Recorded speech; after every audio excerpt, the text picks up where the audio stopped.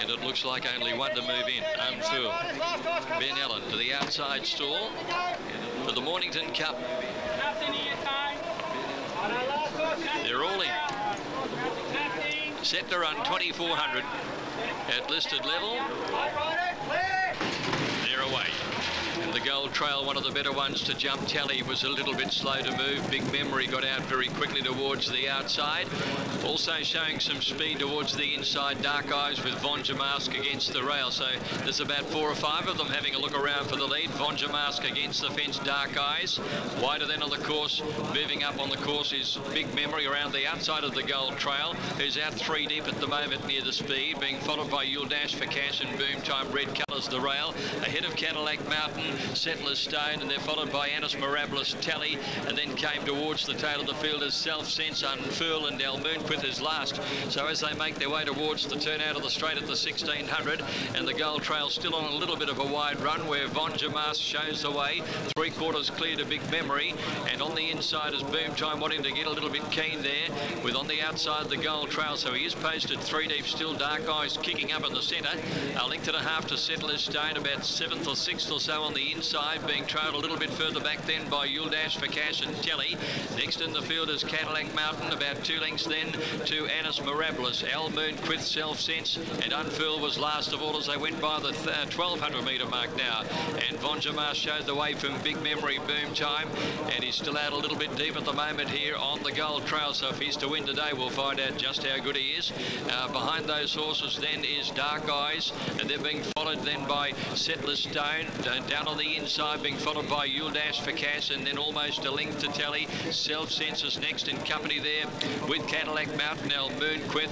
Second last is Anis Mirabilis, and Unfurl is now last of all, about 800 to go. Vonjamask is the leader by 1 length. Big Memory is second. Striding up a little bit deeper again on the outside now is the favourite, the Gold Trail. He's only a length off the lead.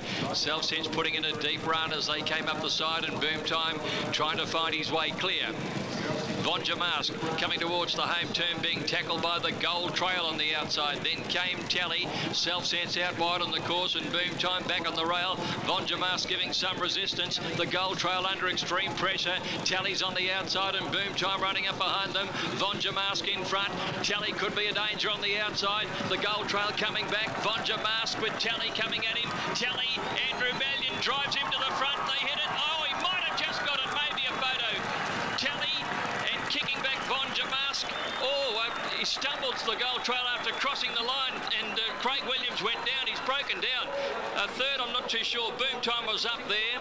Self Sense followed further back in the field then. At the head of the others was Settler's Stone and Big Memory, Cadillac Mountain. Also not far away was You'll Dash for Cash, Unfurl, El Moonquith.